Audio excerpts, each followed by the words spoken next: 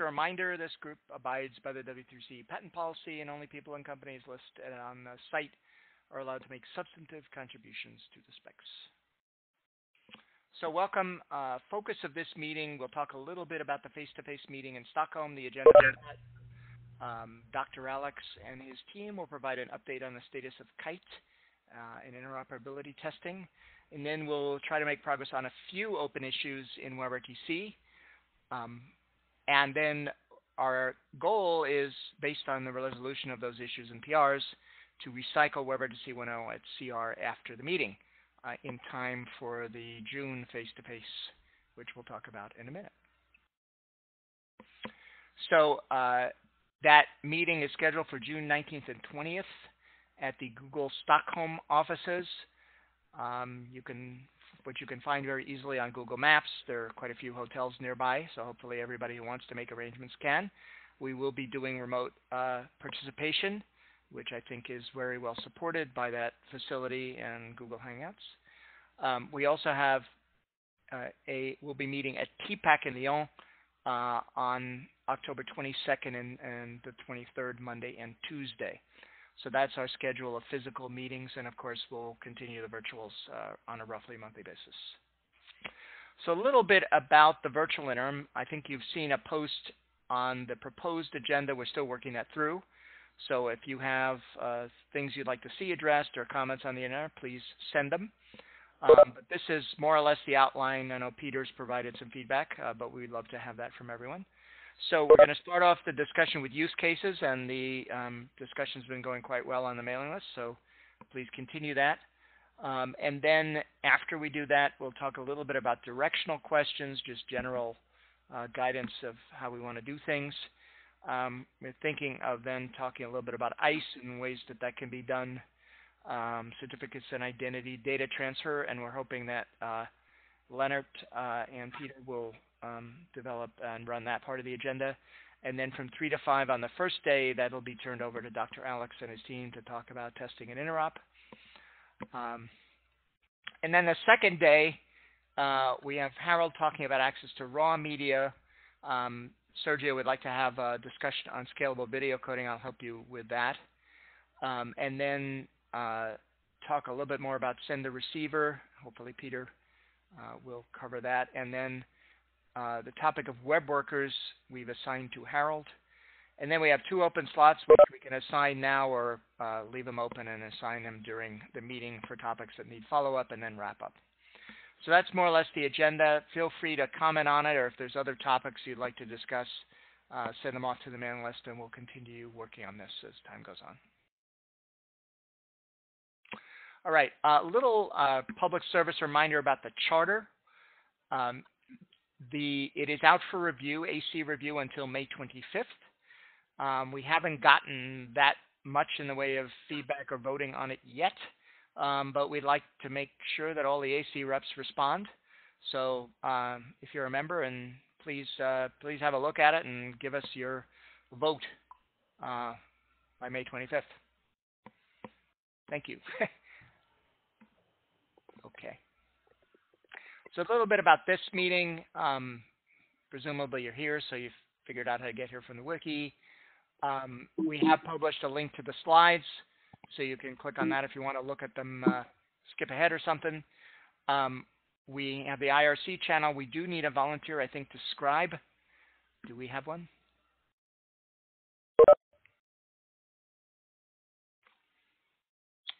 Anyone interested in scribing? It's not a hugely difficult task. You just need to write down decisions we make.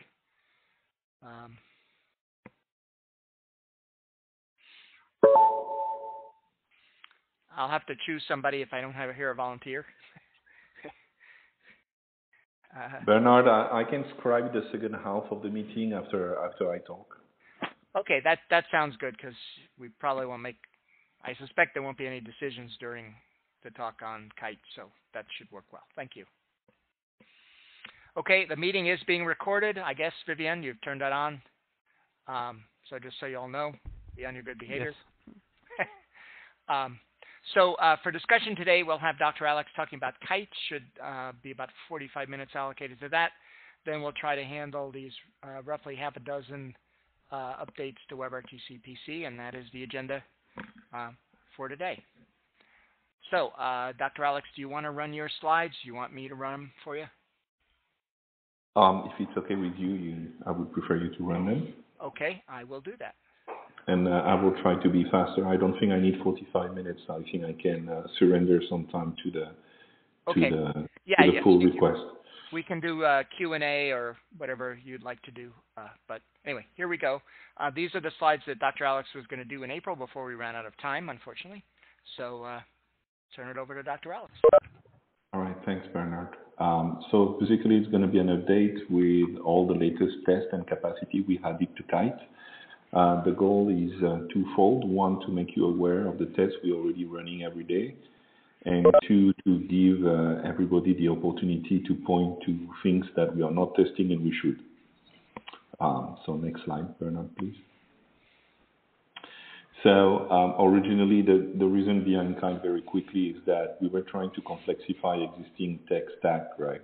Instead of separating. So people trying to make WPT Selenium aware, people trying to make WPT test asymmetric and synchronized. So basically, we're trying to do more with what we already have instead of trying with a different approach.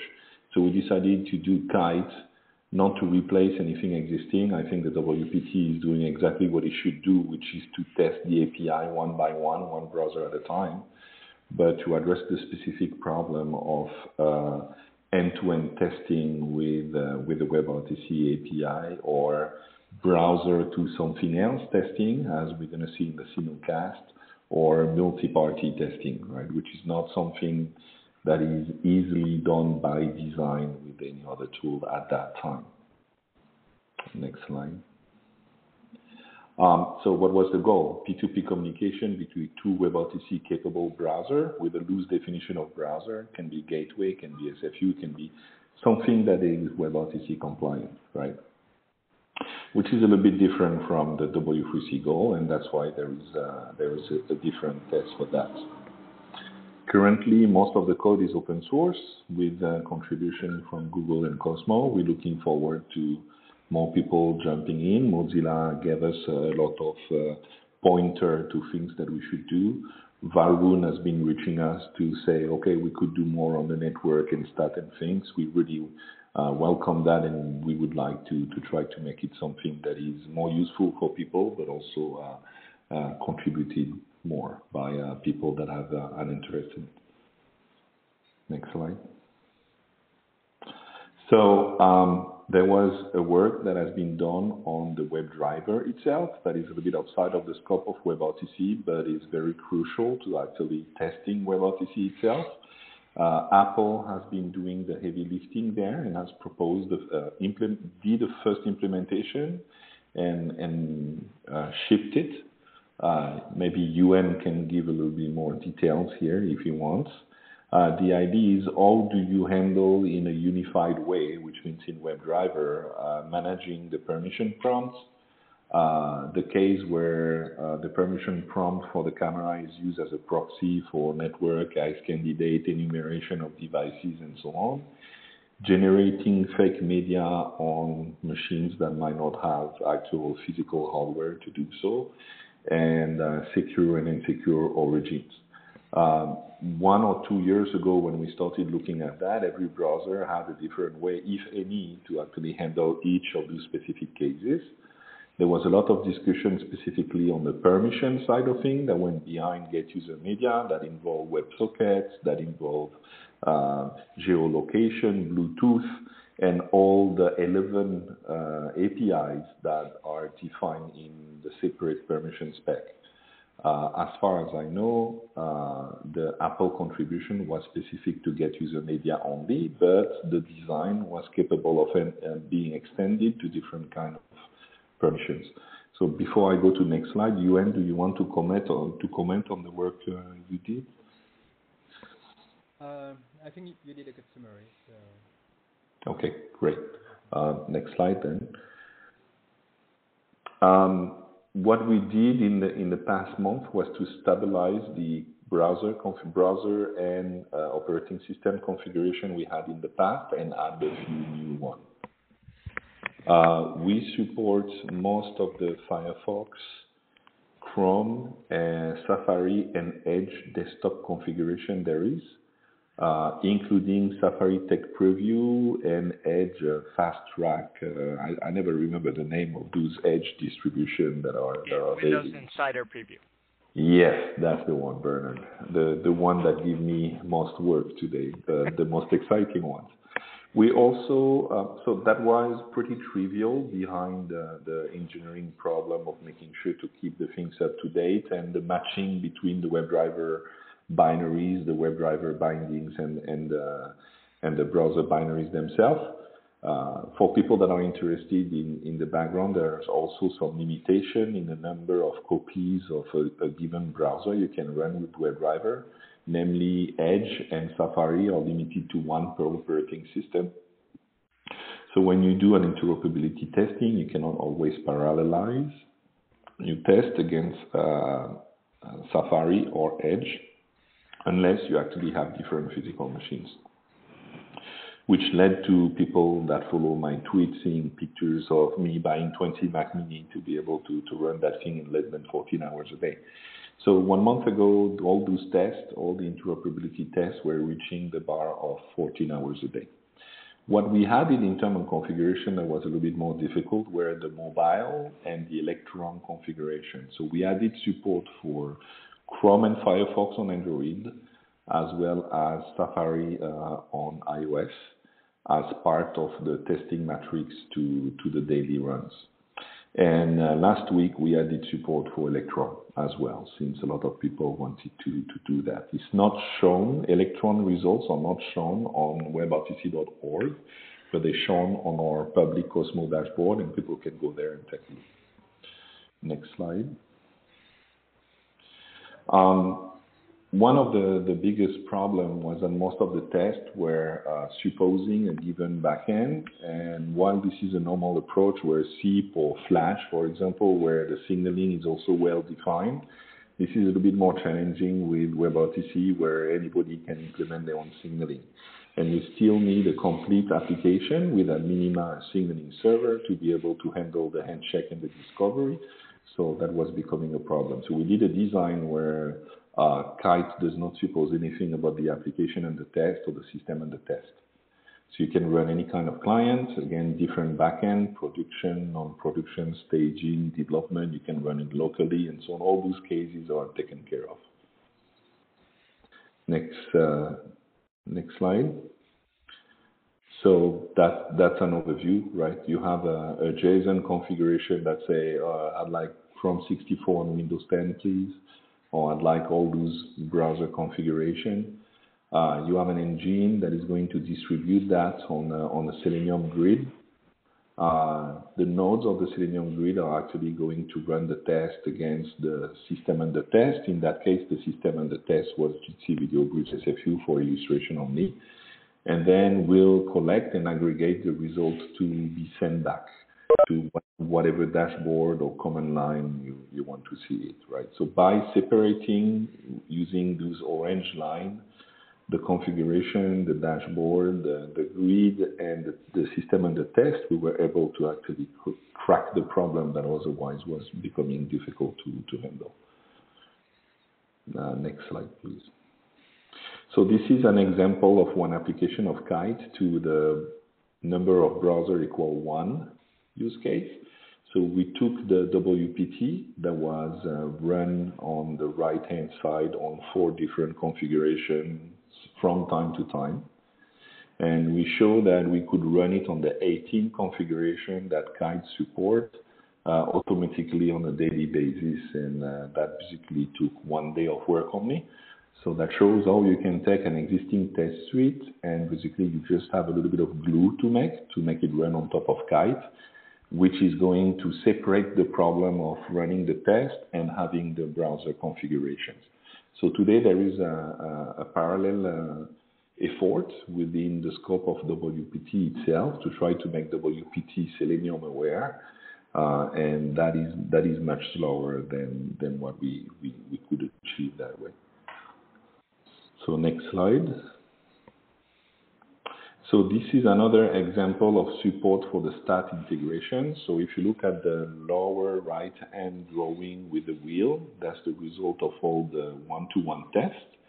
And if you take a specific just, ICE connection test, I'm just checking that the two browsers can connect by checking that the ICE connection status is changing to completed. If it's changed to completed on both browsers, then the test is okay, otherwise it's failed. I can take a specific line, so you see the one that is chosen and is green, which is Android with Chrome 65 against Windows 10 Edge 16. And if I click on the left-hand icon that looks like a curve, right, I end up into the screen you see on the left, which is the parsing of all the stats, all the SDP, all the offer answer in a way that is easier to understand than just by looking at the string and trying to make sense of it. So that has been added to the open source, and it's available for everybody. I think it's going to make a better tool to actually investigate the case that failed. Of course, support for stats is not exactly homogeneous across the browsers and the resolution, but we're going to push for that. Next slide. So this is an example of GT run. So this is an example of a case where you have 3 browsers participating. And it's just to show that not only Kite can handle more than a one-to-one call, given the right system and the test, but also the reason why we took the onion ring visualization instead of the grid is to be able to accommodate more onion rings, right? More browsers. Next slide. So the really new thing we started the past 2 months was testing for multi-party, Plan B, Unified Plan, multi-stream, and simulcast, right? So multi-party, we use the GT test you saw before. There is no limit to the number of browsers you can actually use in Kite. There are some limits in the browsers and there are some limits in the backend. I will not tell you what it is because I'm sure everybody wants to have the joy to break that thing down by themselves and see how many peer connections they can raise. Multi-stream was not too difficult to go there. We decided to test against Unified Plan and not to test against Plan B. And Google is currently using these to help fasten the support of a Unified Plan. So a little bit more in next slide. The simulcast was a little bit more, wait a minute. Simulcast was a little bit more difficult in the sense that in WebRTC 1.10, simulcast is only defined on the sender side. So you need to send from a browser to an SFU. And the logic for switching between the layers is not standardized, is not defined anywhere. So we reach out to GC, to Janus, to Currento, to a few of the WebRTC media server to see how they did that. And the logic they implemented is actually very use case dependent, right? Some people let the receiver client decide when to switch the layer. Some people let the SFU actually decide when to do that, and the triggers, the threshold themselves are different from one case to the other. So what we decided to implement and to make available was some kind of a loopback test where the sender application is sending simulcast stream to an SFU, which return one of the layer. And the application can then choose between the layer and check that you can switch between one of the and the other. Validating that implicitly you receiving the good stream information about which one is high resolution and low resolution, and you can switch between them. So right now it's only implemented against the Medu's SFU because we were more familiar with the code, but we plan to extend it to at least Janus and Currento. And anybody that actually wants to have a test for their own SFU is welcome to contribute as long as they make the source code available so the test is standalone and can be run. So next slide, specific on multi-stream. It's running locally. We tried both with and without adapter.js to see if adapter.js is actually helping, taking care of the unified plan for browsers that do not support it natively. And what we test exactly is that the SDP that are generated are compliant with the format on the sender side. That on the SFU side, the IDs on the wire are mapping the IDs that were received on the signaling path, and that eventually the media is flowing, right? So it's not, I mean, we could test a lot of things, but we decided that those were three conditions that must be tested and would be enough to actually have a good quality. We expect people to report problem if the test is not sufficient for a given use case and to be able to extend the case in the future.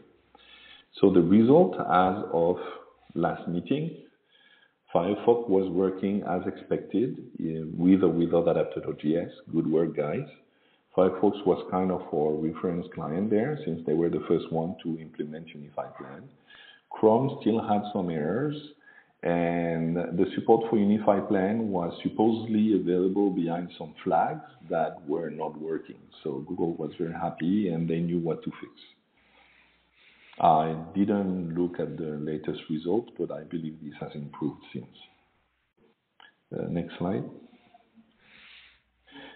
Simulcast, so we developed a specific application that would connect to an SFU and then receive back one of the layer and trigger. We made the codes available, and we're also hosting the application to be able to test. And that's exactly what I told you before, so I'm not going to repeat it. Here again, it works as expected on Firefox. But it looks like the simulcast SDP format is not exactly up to date. We didn't change it to a lean and mean compliance mode. So for us, the Firefox test is working, and we have communicated to the Mozilla team that point. In the past 2 months, I think we discovered 30 or 40 bugs in all the browser across, including WebDriver implementation and so on, and we have filled up tickets with all the group as we were going. Our hope is that Kite will be able to help discovering bugs that would otherwise go unnoticed. Next slide. We have developed a loads and infrastructure testing mode. As opposed to the interoperability testing mode we had so far, and the idea was to add a cron-like time frequency notification in the configuration file. So for the most interesting is the bottom one. If you want to add one cron 53 on Windows 10 every 20 seconds to connect against your server, this is the notation you're going to use. So you recognize the browser configuration notation, which is browser revision, operating system revision. And now you have a time frequency notation at the beginning that looks like cron on Linux, and a quantity, the number of browsers at the end. And with that extension, it's very easy to do load testing. In a video conferencing use case, it's not that useful because you saturate very quickly your server with, let's say, 30 participants. But if you do streaming or one-to-many, send only, receive only, all those cases, we were able to reach around 500,000 viewers nowadays on streaming only infrastructure using that approach. So I think it was interesting to let people know that was existing. We're preparing a paper with Jitsi, Janus, and the other guys for IPTCon a little bit later this year with some data and some comparative results, since both Jitsi and Janus had developed load testing tools that unfortunately were specific to their implementation, respectively the Jitsi Hammer and Jatak, while this approach would be able to test absolutely any system and compare them actually in a way that is fair. Next slide. The biggest problem of Kite so far was how to set up the grid. We set up the grid manually and we were setting it up manually and we were maintaining it manually, which was proven to be difficult and very time consuming. And when Kite runs, Kite assumes that the grid is available with all the machine it will ever need. So that was not very user friendly. You know, if you had to reproduce and manually set up the grid yourself, there is a lot of black magic you had to know. And that was just not practical. And for load testing, you will not going to keep 1 million nodes around to do the load testing. So we needed to have something a bit smarter to not only help to set up the Selenium grid specifically with WebRTC setting for people that never done that before, but also to automatically on the fly and on demand add nodes when you were doing load testing. One thing that we wanted to do, and we actually trying to collaborate with Costa.io there, is to have network instrumentation to be able to test the algorithm that manage the bandwidth estimation, the congestion control, the bit rate adaptation, and all those coupling between the encoder and the network that is done through RTP and RTCP. That's for the bandwidth fluctuation and of course network quality, jitter, packet loss, and things like that. Right now, our tests do not allow us to check or verify the ramping up behavior or any of those things. So that's coming as well, one way or another, but it's not in the code yet. Next slide. That might be it.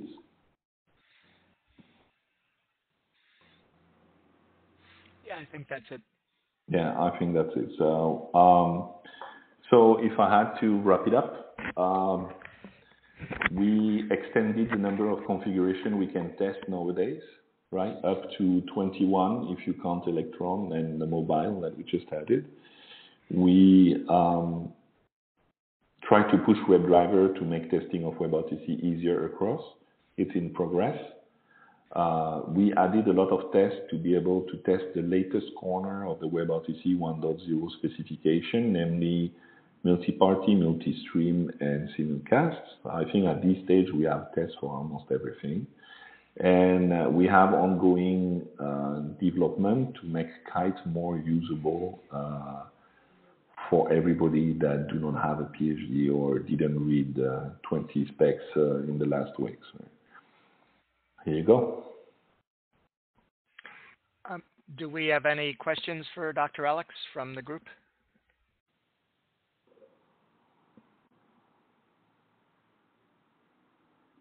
So can you mention which licenses your software is under? Most of the IP of everything I presented belong to Google, and I understand you release it under a very permissive license.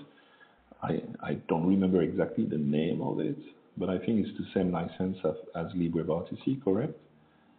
I think it's either Apache or BSD. Probably Apache. Yeah. So the point is, it's freely available. Yes. Alex, just to note that WPT is trying nowadays to check whether when there's an issue, whether it's shared by all browsers or whether it's just an issue with one browser. And this way, they're trying to prioritize interop issues based on that. Are you able to detect issues that will be solely targeting one browser or multi-browser or things like that, or is it too difficult to do that? No, running the WPT is absolutely trivial for us because it's one browser at a time. Yeah, so, I mean, with Kite. Yeah. No, I'm speaking in the context of Kite. It will be trivial, but there is still a disagreement with our sponsor on what should be the best way. And right now, our sponsor believe that the best way is not to use Kite for WPT, so we respectfully did not do that. Yeah, I was meaning, have you identified issues like with all browsers are not behaving correctly, or just one browser is behaving correctly? You have that information by doing in the interrupt testing, yes, we did. More than in the single API testing. And the reason being, we run the interrupt testing every day. We run the WPT 3 times. Okay.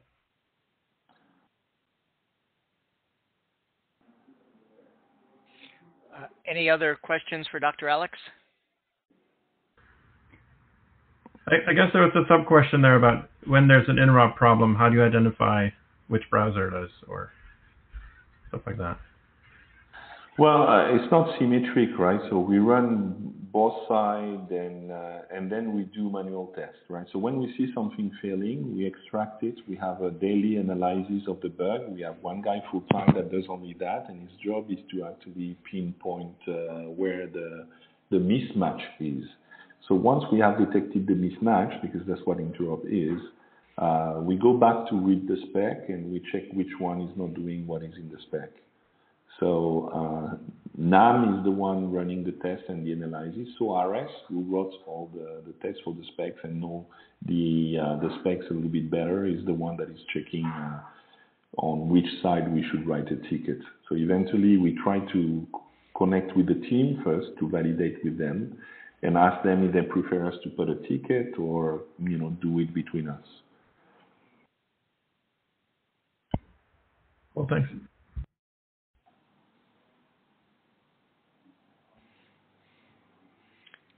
Any other questions for Dr. Alex?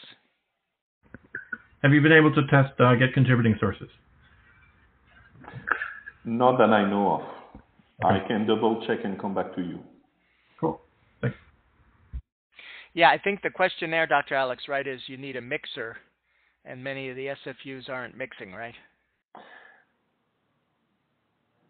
I don't know if that was the question. G, was that the question? I think that's get contributing sources is particularly hard to test, yes, because it's only used by mixers, and I believe Google Meet uses it for a slightly different purpose.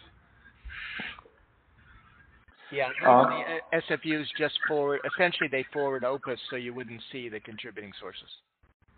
The media server we use has an SFU mode and an MCU mode, so we could do that. Okay. What I propose you do is like Niels did, like if we want to see something tested that is not, open a ticket, and then we go and we write the test. All right, sounds good. Thanks.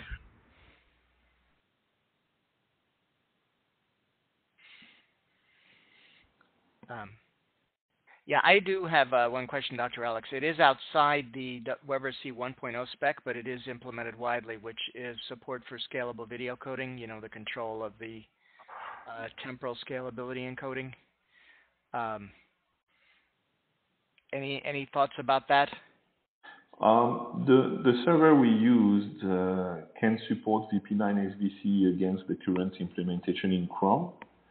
So we can, switching the layer has been implementing as well. So we could repurpose the simulcast test we have to make an SVC test. But the thing is, there is only one implementation out there, right? So we thought we would wait until someone come up and say, I have another use case with SVC we would like to test, or until another browser supports VP9 SVC, in which case we would do not only in WebRTC 1.0, you don't go browser to browser, but that would make it interesting enough for us to code. Do you have a specific use case in mind, Bernard? We have an SDK that can generate VP9 SVC and VP8 SVC. I see. We have not tested interoperability with other browsers, but it might be interesting to be able to do Right. that. So I tell you what, Bernard, you know I'm in Los Angeles right now. I'm supposed to fly to Seattle sometime during the next 7 days. I don't know which day. Okay. And I would have almost the entire day free. Do you want me to stop by? That would be wonderful. All right. I'll let you know the day I go there then. Okay. Thank you. Okay. Any other questions for Dr. Alex? All right. Well, thank you very much. And just as a reminder, we will be covering testing and interop at the physical face-to-face in June in Stockholm.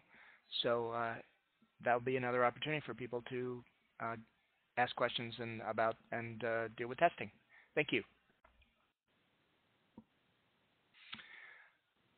Okay, so we are going to go back to discussing WebRTC issues. We've got about half a dozen of those for today. So that's what we're going to cover in the agenda going forward. Is Adam on the call? Yes, I am. First issue is 1834. I can hear you. Can you hear me? Perfect. Yeah. I was a bit late. I missed setting an alarm, but okay. 1834. Should I go ahead with that one? Go ahead. Okay. So the bug is about checking the structure that we feed into set parameters. We currently do some testing of this scale resolution down by. So if someone is entering a number that's less than 1, we throw range error. But there's a bug about shouldn't we do more checking in this function, and looking at what we have as a bug, and what we have is like we don't really use unsigned types consistently. We don't use any unsigned double in the entire spec. I don't know if there's some kind of WebIL hidden rule about that. Jan-Ivar, do you have any comments on unsigned double? Yeah, I think I read somewhere that even though WebIDL has as its roots, it's an IDL language with lots of types. In practice, the current only use of it is for JavaScript, and the preferred JavaScript types, I think, are double and a few others like that, and long. I can find that, but okay, so it doesn't really make sense. Well, I guess there's other annotation you can do to add ranges and stuff like that. That would because simply making a type unsigned would not cause it to throw error for negative values, I understand. Does it? Yeah. Okay. So if you just make it unsigned, then it will have very interesting behavior for negative values. Right. It will run a mod function on it, basically. Right. And right. So if you add unsigned clamp, it will actually make more sense.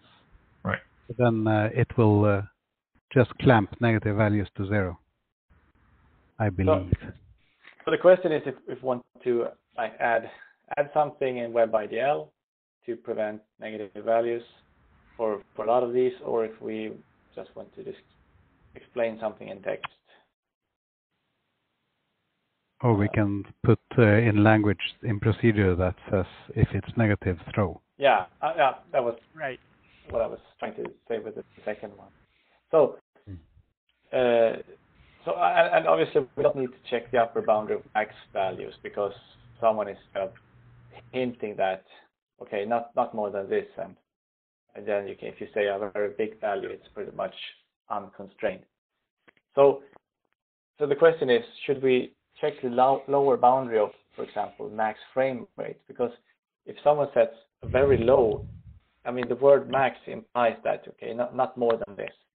And if someone sets a very, very low value, it could make problems for the encoder and stuff.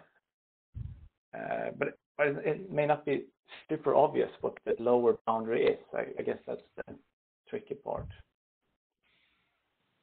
So you can easily imagine an application where a max frame rate of once every 10 minutes makes sense. So whether it would work is a completely different question. Adam, it's like over like a what do you call it, secure surveillance camera or something. Yeah. Then it might be very low frame rate. It's okay to save stuff. Yeah, traffic camera. Exactly. So I guess the problem is the same for these max frame rate and max bit rates. Do we need a lower boundary? And if we do that, how do we get hold of it? I mean, that's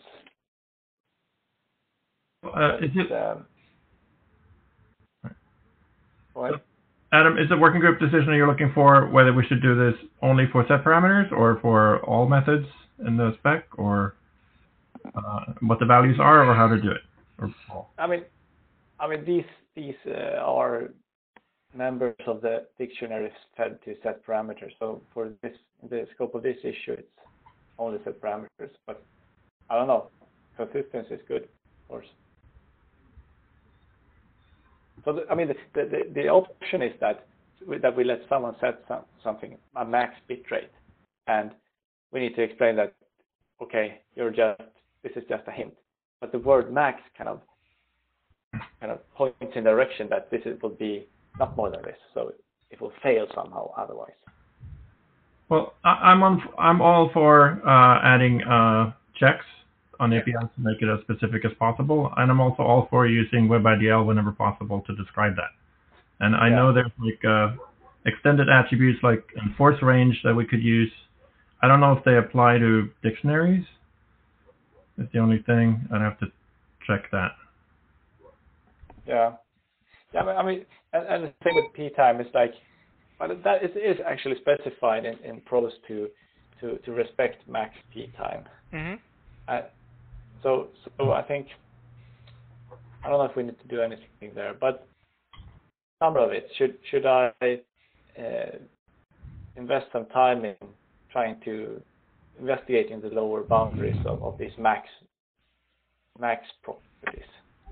Yeah, I would say yes. Yeah. Yeah, I think any time invested here would be saved. You're saving implementers time, so. Yeah.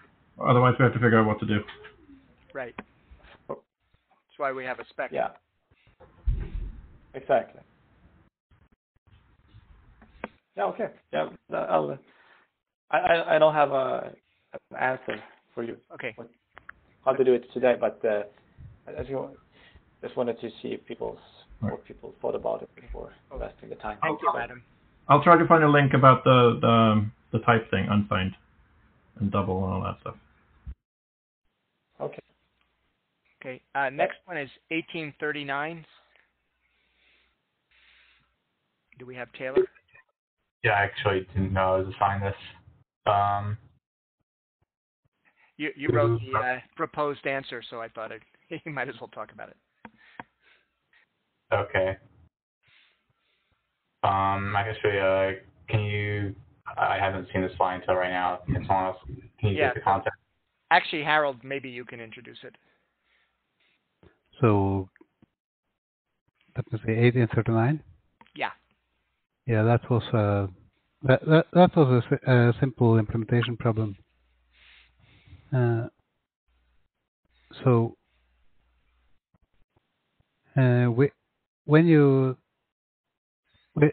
Before you negotiate something,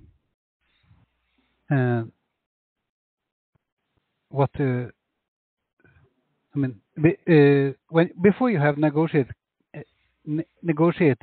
codecs, you have senders, and so you have a codecs member on the sender. But what should it return? The current text seems to indicate that it should be empty, and if it isn't, that seems a bit odd. I mean, you can use if it says that these are the codecs you can expect to use because you know they're going to work, then it's reasonable to have them empty before negotiation. If it's these are the codecs you might want to set, that's That doesn't make sense. And if you want to use get parameters and then set parameters to indicate use these codecs, then that doesn't make sense. But on the other hand, you don't know the payload types for the codecs before you've done negotiation, which is one of the parameters. So now I found I wanted to ask the question. We should at least have a clear idea of what we want to do. Yeah, so Taylor's answer to this, which I'm putting in as the proposed answer, is it is intentional and reasonable. And the logic is on the slide. I don't know if you want to comment, Taylor. Yeah, I mean, so basically the only reason for get parameters returning the codex list is so that you can read the payload type of the one you want to use and set that in RTP encoding parameters. So until there's a payload type, it's not really useful to have them returned. I'd argue. Yep. Right, and the capabilities are in get capabilities, so you can get that there.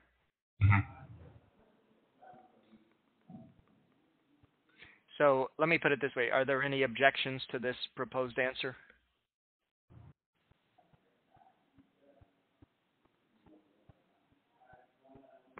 Okay, so I think you have the answer to your question, Harold.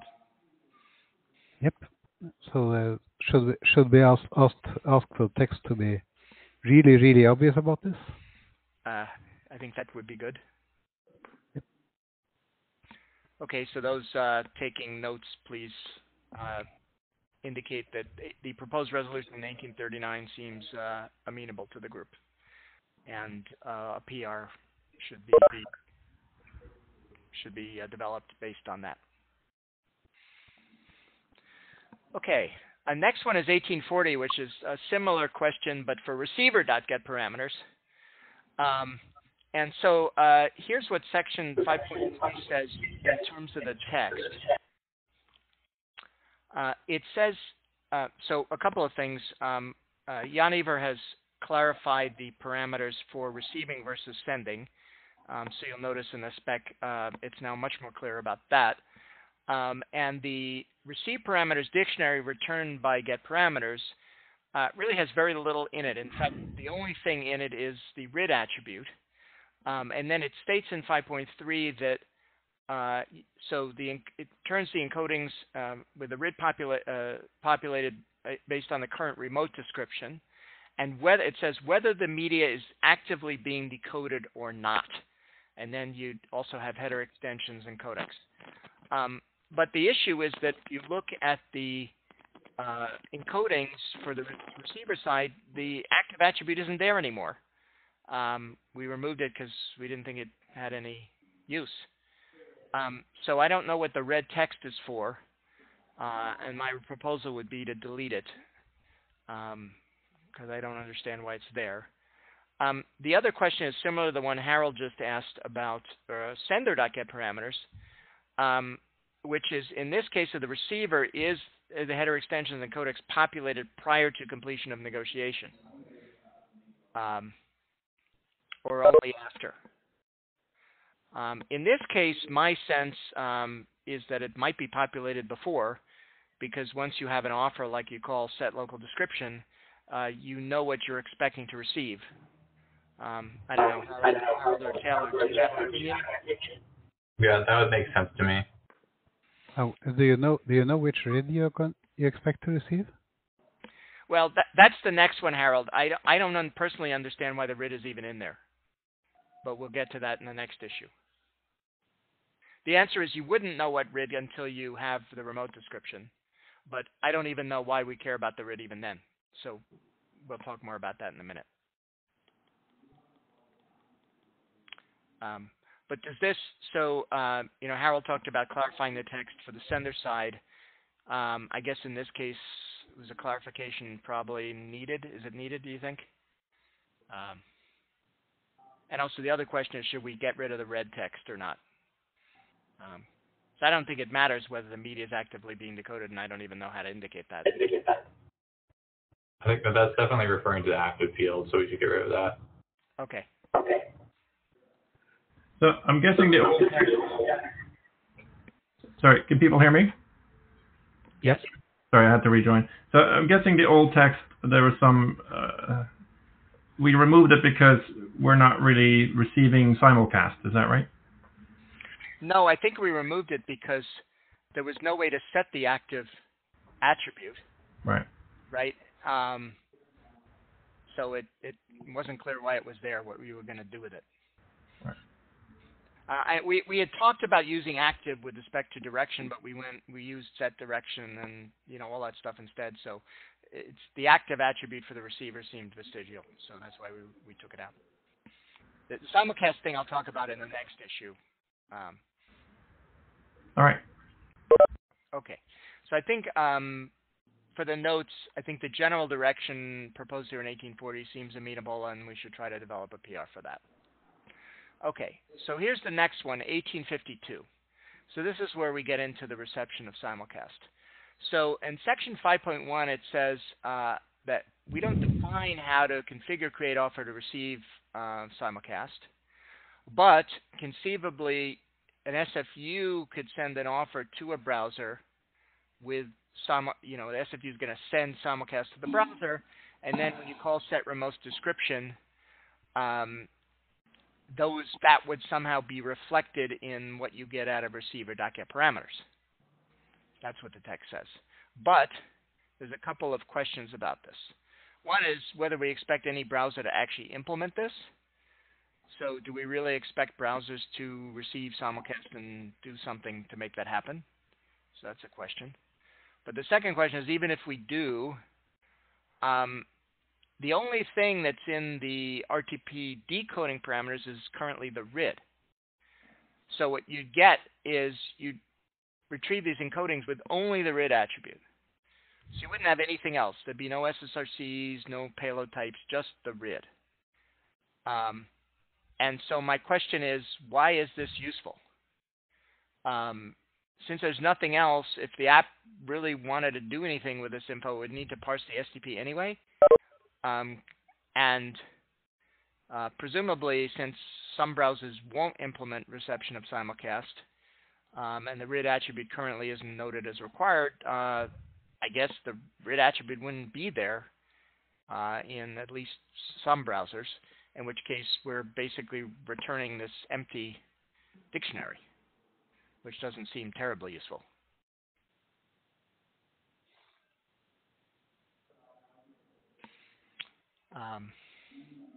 So what do people think of this? Does it make any sense to have a RID attribute in RTP coding parameters and decoding parameters? And if so, what would anybody use it for? Well, does anyone remember the original use case that led it to get into the spec in the first place? Well, I think it's the use case in section 5.1, which is an SFU sending an offer of simulcast to a browser. I mean, we're still not, assuming that, there's separable questions. One is whether we should have that language in there at all. But I think Cullen wanted to have it in there just in case somebody wanted to implement it. So the first question is anybody actually going to do what section 5.1 says? So the nice thing about this is that you can discover that someone's sending you simulcast. That's the only, if you support receiving of simulcast, then the only way you can discover whether someone is sending you simulcast or not is by looking at the receiver. Apart from STP parsing, of course, is by looking at the receiver's decoding parameters. Right. Yeah. So if you see this RID being set, you could conclude you're getting simulcast, is what you're saying. Yeah. If you see that the sequence has more than one member, you can assume that you're getting simulcast. Mm. Yeah. You wouldn't get any information about it. You still have to parse the STP to do that, but it would give you that. Yeah. If there's a use case for knowing more information about it, we should add more information. But if there's a use case for knowing that you're receiving simulcast, then we need to have decoding parameters that so that you know from the length of the sequence how many simulcast layers you're receiving. Well, either one or none. Yes. Either one or one more. Harold, having implemented reception of simulcast, the first thing I would do if I knew I was receiving it would be to try to figure out the stats, because in our experience, it's incredibly problematic and very bad things happen when you do that. So you're very likely to see all kinds of like horrible things happen, like lost packets, delays, blah, blah, blah, blah, blah. So I'd question whether we have all the stats necessary to diagnose something like this. It's not something you do casually. It's a lot of complexity for potentially some bad outcomes. The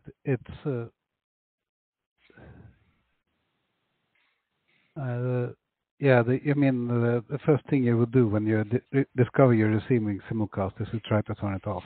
Right? Exactly. That would be the thing. Is like, it's an error condition. Make it stop. Right. Yeah. And the stats currently don't have anything that don't have reasonable numbers to give you back for simulcast layers. Yeah. If they're different RTP streams, you will get them. Yeah, I mean, among other things, right, if you don't have the right NTP alignment, because what will happen is you'll have different sequence numbers that you'll have to align internally within your RTP stack. So a lot of really ugly things can happen. Like you can get confused about reordering and put things in the pipeline. So what I heard is that the use case then is for receiver get parameters is to know that you got an offer with simulcast in it so that you can check encoding's length and then throw an error. But that brings a side question though. Is receiver get parameters, will that return the most current thing if I have remote offer? I don't know about the most current thing, but it should. If you read what it says in 5.1, it basically should reflect the last set remote description. Right. Only in this respect, right? It's only going to give you the RID. It's not going to give you anything else that was in the remote description. Okay. So I think what Harold said is the only thing this can be used for. And basically, when you get this, it'll tell you that, yes, I have a browser that supports this, and I've set it up for simulcast. And then probably you ought to panic and say, how do I make this go away? Yeah. The only other use case I can think of at the moment is in testing, where you now no longer need an SFU to discover that yes, your procedure for setting up simulcast is actually generates something that looks like simulcast. Yeah, I mean, that would be a savings. From the testing point of view, you could do browser to browser without an SFU. That's probably the best use case we've come up with so far, Harold. Yeah. I mean, you could talk to yourself like most of the tests do. Although, the problem is if it didn't work, to make that actual test actually succeed would be a huge amount of, and work well, would be a huge amount of work on the browser for, frankly, not that much benefit. But yeah. I mean, and another possibility is to go into 5.1 and say if you receive simulcast, then throw an error. Yeah. I mean, if you really wanted to make simulcast work, there's actually a lot of stuff that you have to do in the RTP stack to really make that function correctly, and it is definitely non-trivial. All right, I have a side question here. So these are negotiated parameters, right?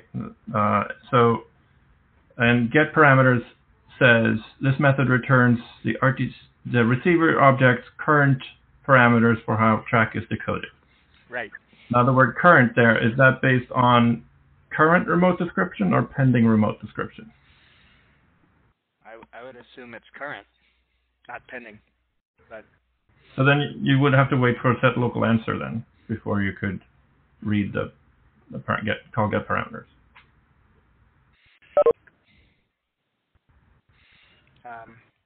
Sure.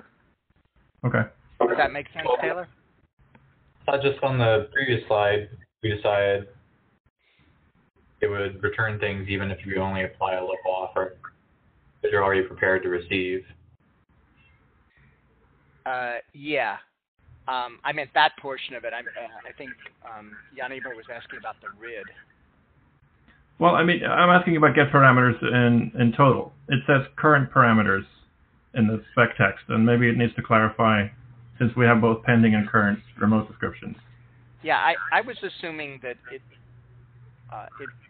you would get something just after SLD. You would get some portions of this back. The RID thing is unique, right? Because it's you're only going to get this is only going to be turned on if you had it in the offer and called set remote description.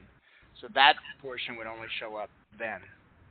Well, if you call will it show up in have remote offer or will it show up in stable? Right. I think as written it would show up in stable, and that's if we wanted to. That's kind of what I was assuming. If we wanted to work differently, we'd have to change the text, I think. Yeah, I guess my bigger question is, my first question is, why do we even have? I mean, based on, should we keep this RID thing in there?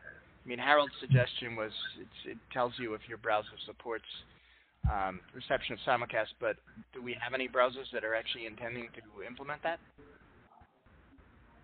Well, I thought Harold had a good point that I don't think it depends on that. I mean, it's used, even if we have no browsers that implement it, it's the way to detect that you got an offer, a simulcast offer without parsing the SDP, which I guess has some value.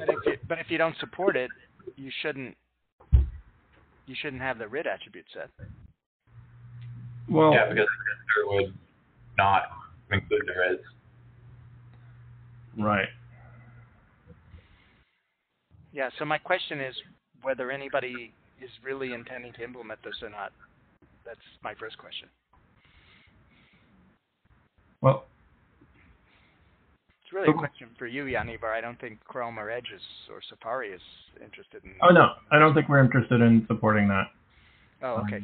I mean, I don't know. I don't speak for Colin or, and I think he's the one who may have indicated you said some support, some interest. Well, he was interested in it, I think, but. So, and so I don't know for sure from Mozilla either, but I don't. No, we don't have any interest in receiving simulcast. Okay. So maybe, Harold, is the next step maybe to ask for consensus on the working group list since we don't have anybody indicating they care about this? Well, ask for consensus to delete 5.0, 5.1? Well, I would say it's delete the RID thing, but also if nothing is returned by, is there anything, if we deleted the RID, is there anything left to do usefully with receiver.get parameters? Well, yeah, you can still test the length of the array. But it wouldn't have any, so you'd still have an array with empty stuff in it, I guess? Yeah, with empty objects. But what would that tell you? It would tell if you received simulcast or not. If the remote offer had simulcast in it. Well, but if nobody's planning to support that, would it even tell you that? Well, so that's the way it's written. I know that for add transceiver, we added language recently to limit encodings based on what the user agent supports. But I think in the case that was on the sender, right? Right. So in the case of a remote offer, it wouldn't be limited. It would just show you what was in the offer, right? Well, that's the problem is we removed all the attributes, so it doesn't really do that anymore. Let me see. Get parameters returns. Yeah, it says encodings is populated based on RIDs present in the current remote description and whether media is actively being decoded or not. So, so the get parameters call returns header extensions, RTCP, and codecs. Right, that part it does, right. But the encodings part is semi-useless.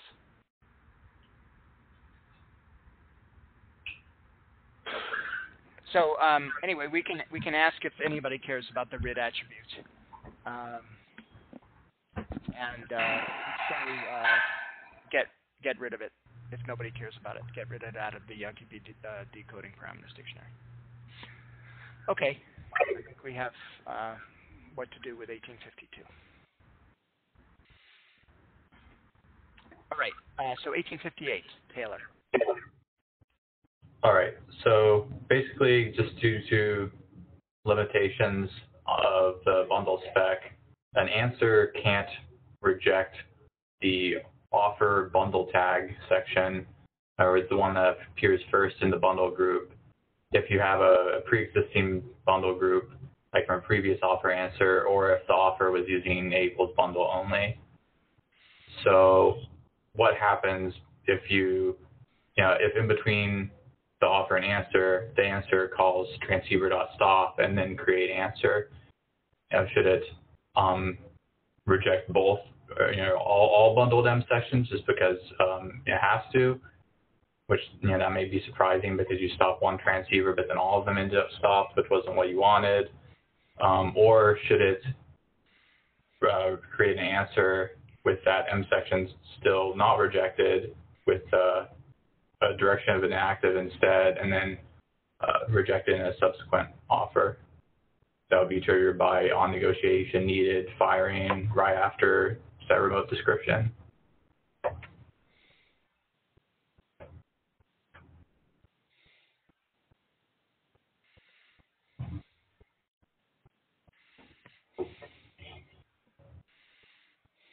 I guess my suggestion would be the latter, although it assumes that you're relying on negotiation needed.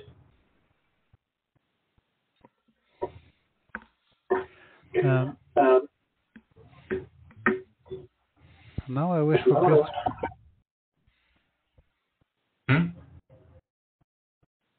This should be in the bundle spec. Sorry, what should be in the bundle spec? If the answer rejects the first M section, then the bundle spec should say exactly what should happen. Well, it does. It says you can't do that. You have to either not reject it or reject all of them. So which one should WebRTC do? I think we should reject all of them. You asked for it, you got it. Okay, but it's also that you asked for something, but then you're getting a little more. So, yep. But that would indeed things simplest. Yep. I mean, if we have chosen to make the bundle spec so that it's impossible to reject one of them inlines, then we should just respect that. So just so I understand then, there's no way from the JavaScript to know whether bundle is used, is that right? So you could see that the GPLS transport on both of the RTP senders or RTP receivers is the same. Right. Okay. Because it's a bit surprising, I guess, you stop a transceiver and other transceivers stop as well. Yeah. Which I guess means to be safe, you just only do that before create offer instead of before create answer. I mean, part of the point of the API was the rejected between offer and answer. I hate to say it, does this mean the stop method is on the wrong object? Huh? No. No, it means that due to the stupid way SDP is structured, actions have side effects. Right. Just like the fact that when we stop it, that when we stop a transceiver, both the sender and receiver are stopped. It's I mean, right. When as long as we have swallowed that camel, we should swallow that camel. Right.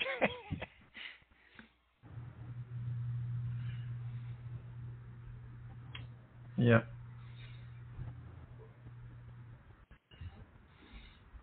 Yeah, I don't fully understand the alternative. Right. Well, I don't think.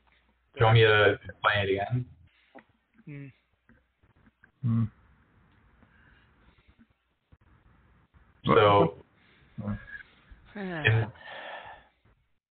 So, instead of creating an answer with everything rejected, it would create an answer with everything not rejected, with the section that you wanted to reject just being inactive, and then it would immediately fire on negotiation needed again, and so the answer would become the offer, and as your new offer answer exchange. Oh. Section.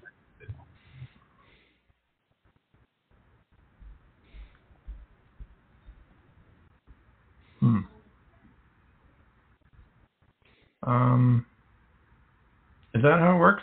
Doesn't that? What happens to the? I'm saying that's how it could work. Because you're in stable state then. Yeah, stable. Still negotiation needed. But then stop doesn't stop. I want to stop this transceiver, but I had to do another offer answer in order to do it. It would be similar to saying a direction to a value that requires an offer answer. I think that's going to really complicate the nature of stop.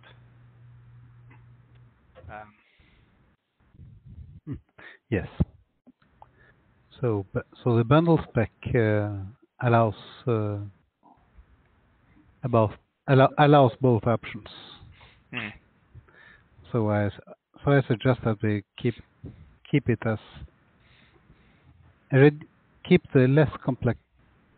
Pick the less complex option among the bad ones, and reject the bundle M sections. Each bundle M section. Now, slight secondary question then: would the other transceivers appear as stopped immediately, or only after you call set local description with the answer?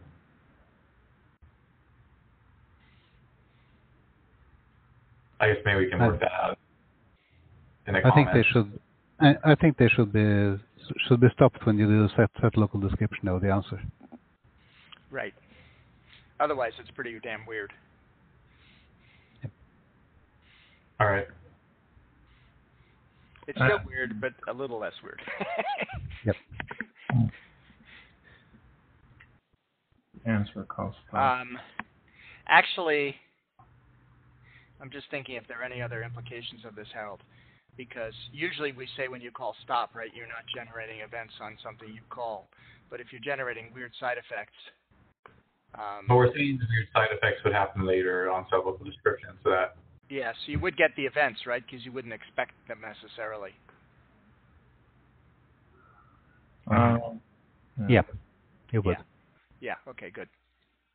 You will get stopped events for transceivers that are stopped because of as a side effect of generating an answer and setting a local description on that based on the total state of the system. Right. Okay. And if you can get away with not doing JSON changes, that would be good. Okay, so general direction on 1858 is to take the first suggestion and PR, I guess, coming from Taylor and Harold. Specifically, the first suggestion to just reject every.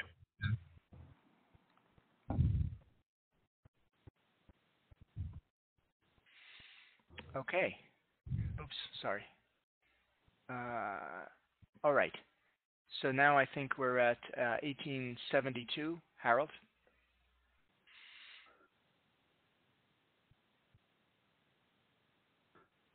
So it is 1872.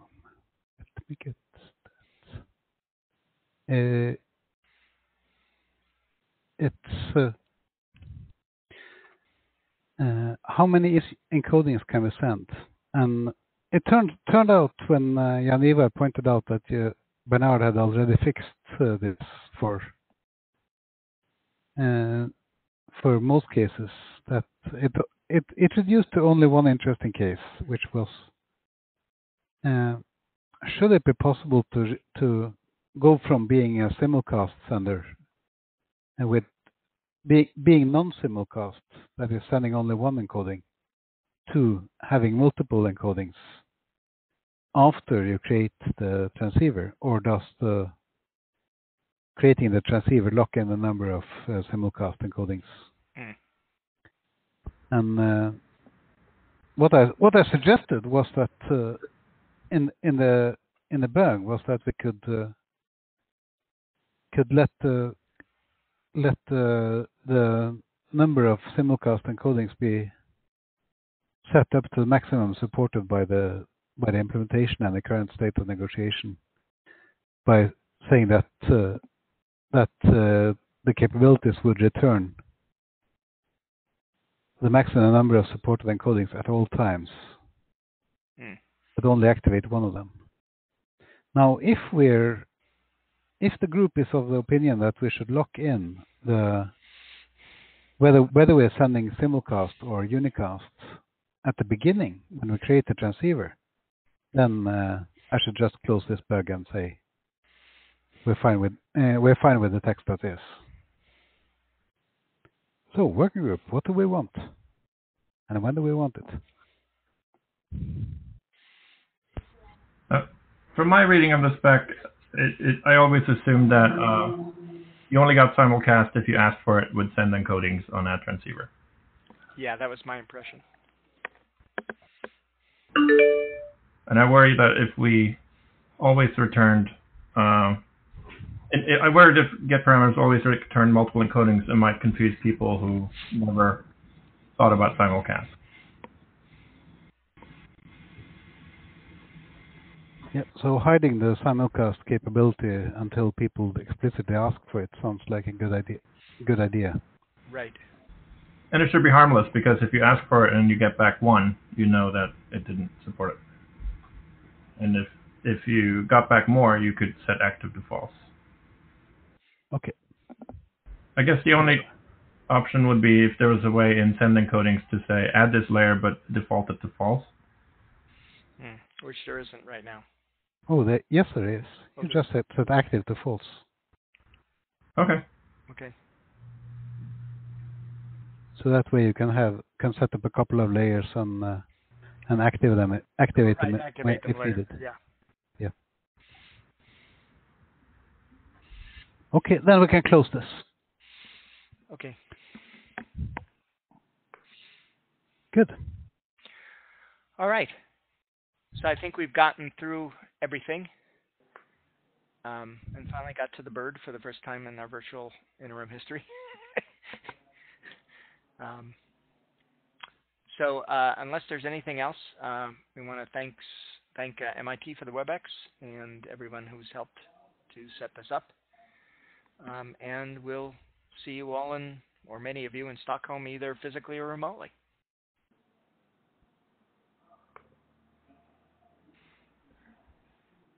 Thank you, everyone. Thank you. Thank you. Okay. Bye-bye. Goodbye. Bye. Bye, folks.